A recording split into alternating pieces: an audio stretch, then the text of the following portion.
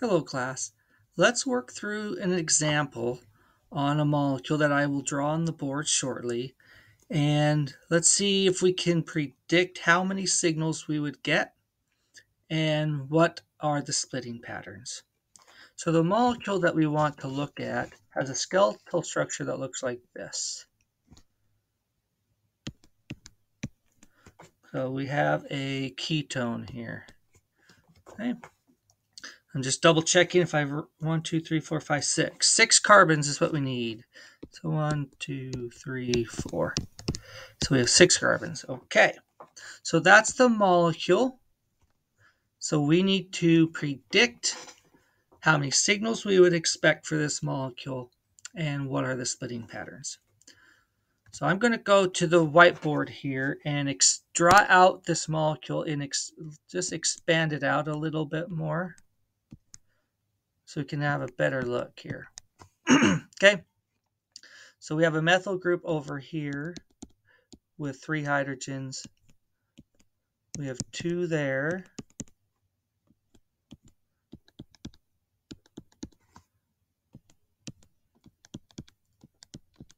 And then another methyl over here. Okay. Now when you want to figure out the how many signals there are, you have to consider the stereochemistry. So we have to redraw this with our wedges and dashes. Okay. So we'll draw, because stereochemistry matters when you're trying to determine if something is enantiotopic or diastereotopic, right? Okay, now that we have the wedges and dashes in, now we can just start asking questions, okay? So, first question, are those 3 hydrogens equivalent? Yes, they are, because they're a methyl group. So we can just label those 3 hydrogens as A. Those 3 hydrogens are equivalent. Now we can see that the methyl here and these methylenes, they're not going to be equivalent. Right? And you could do the replacement test, or you can just see that there's different connectivity and they're not going to be equivalent. So the question that I have is, are these 2 hydrogens equivalent? Do we do HB saying they're equivalent, or are they not equivalent? So we can do a replacement test, and we will find that these 2 hydrogens are in fact enantiotopic, which makes them equivalent. You can also see, if you take this molecule that's in the plane and rotate it 90 degrees and look right down it, you'll see that there's a plane of symmetry. Okay. Now, we asked another question. Are those going to be equivalent? And the answer is yes, because there's a plane of symmetry. But are these hydrogens and those hydrogens equivalent? And when you do the replacement test, you will find that those are not equivalent to each other. Okay, next question. What about these 2? Are those 2 equivalent? And you will find that they are indeed equivalent, but they are not the same. Those are not the same as those. And then these hydrogens here, they're a methyl group, and they are going to be another signal. Now it's logical to ask, hey, is this methyl group, is it equivalent to that methyl group? Do the replacement test, and you will find that they are not equivalent, that they are chemically distinct methyl groups. So based off of that analysis, we expect how many signals? A, B, C, D, E. We would expect 5 signals. Okay, so that's the first part of the analysis. Whenever you're asked to figure out splitting patterns, you need to figure out how many signals there are. So that's the first thing that we did. So we would expect 5 signals. Now the next question that was asked, what are the splitting patterns? So what is the splitting pattern for A, B, C, D, and E? Now we just do the n+1 rule. So the splitting pattern for A. So A is attached to this carbon. So we have to go to the adjacent carbon, which is right there. And then we ask how many hydrogens are attached. There's 2. 2 plus 1 is 3, making HA a triplet. Now, let's ask about HB. HB is connected to this carbon here. So we have to go to the adjacent carbons. This adjacent carbon has hydrogens. That adjacent carbon has no hydrogens. So we have 3 hydrogens on A. 3 plus 1 is 4, which would make HB a quartet. Okay. Now this carbon has no hydrogens on it at all, so there's going to be no NMR signal for that one. Now we have this guy. Same analysis here. We go to the adjacent carbons and ask how many hydrogens are on this one. There's 0. How many on this one? There's 2. 2 plus 1 is 3. So C is going to be a triplet. Let's skip to E for right now, okay? E. Well, those 3 hydrogens there are attached to this carbon here. So we have to go to the adjacent carbon and ask how many hydrogens are attached. There are 2. 2 plus 1 is a triplet. Now this one, D, this one's going to be a little interesting. All right. So if we apply the n+1 rule here, let's see what happens, okay? So these hydrogens, we want to know how they split. So they're attached to this carbon. So we go to the adjacent carbon, which is this one. There's hydrogens on them. Okay.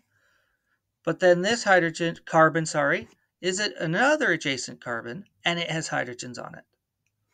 What do we do? Okay. Well, when the hydrogens are not equivalent, do you see how those are C's and that is an E?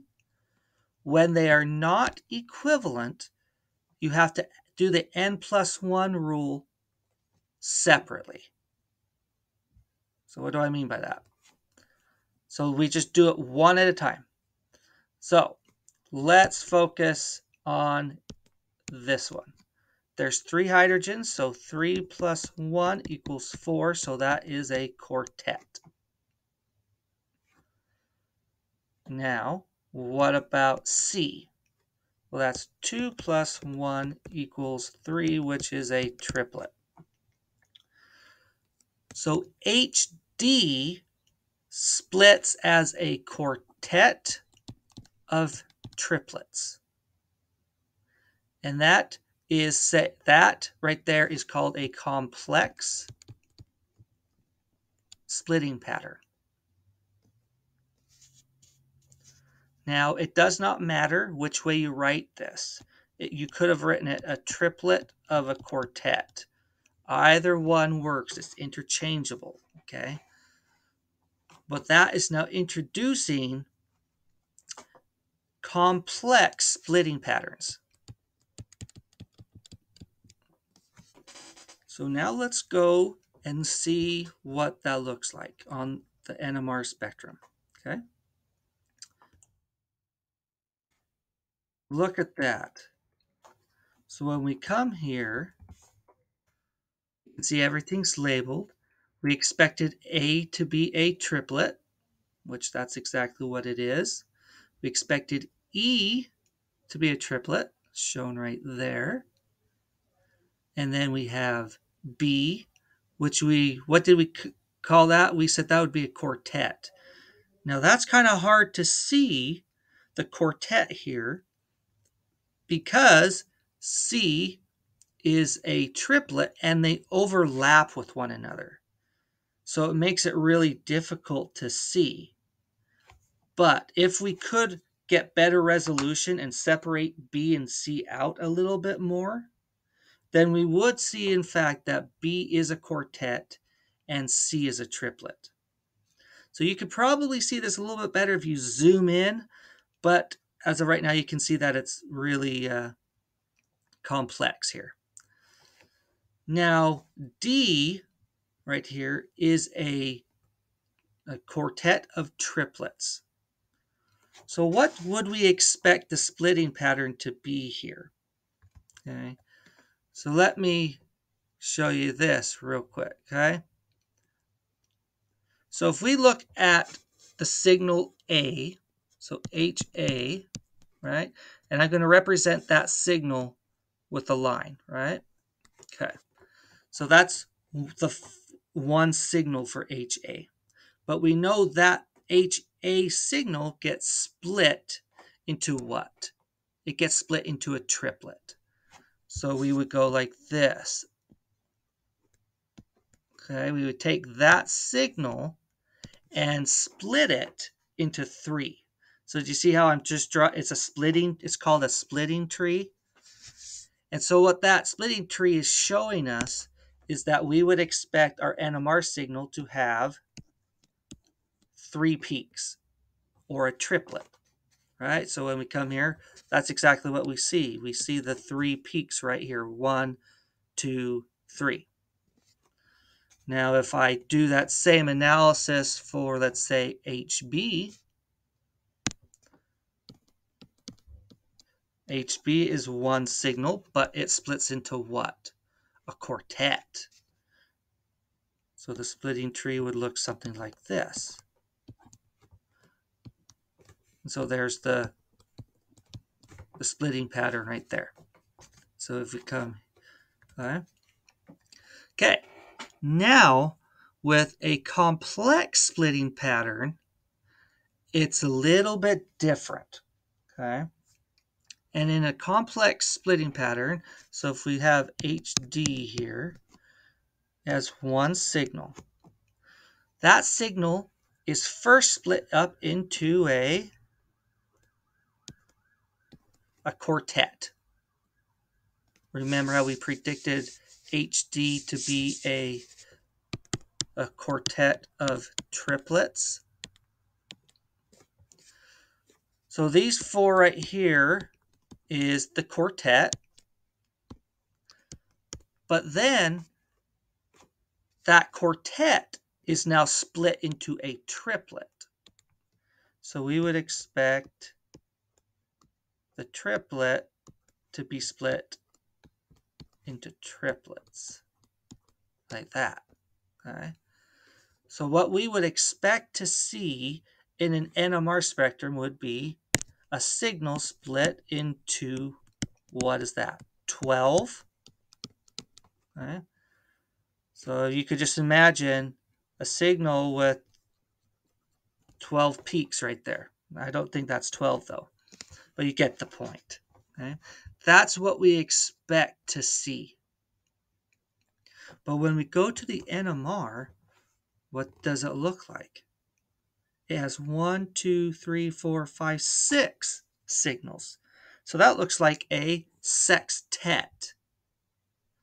But it's not a sextet. That is a quartet of triplets.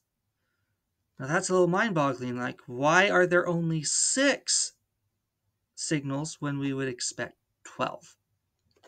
Well, that's the really cool thing here. And that is shown in this little diagram here. So that right here, that is the signal of HD. Remember, these protons right here are HD. So that's our HD signal. Now that is first split into a quartet. Okay? And then that quartet is split into the the quartets are split into triplets. That's what we would expect to see. So this drawing right here is the very thing that you saw me draw here. Okay, that's what we would expect. But it is what looks like a sextet. Now the reason for that is when that signal HD is split into the quartet. Let's do this one at a time. Okay, let's split the first signal, this signal right there, into a triplet. Okay, now watch, we're going to split this one right here into a triplet, and watch very carefully at what happens. Do you see how these right here overlaid?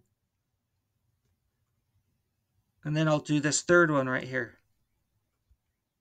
Do you see how there's overlay again? And then I'll do this one. Overlaid again. So what do we observe? 1, 2, 3, 4, 5, 6. And that's 1, 2, 3, 4, 5, 6. That's what we see.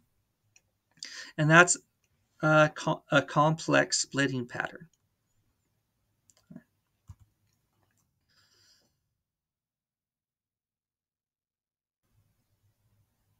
Okay, so if you guys have any questions or concerns, please let me know.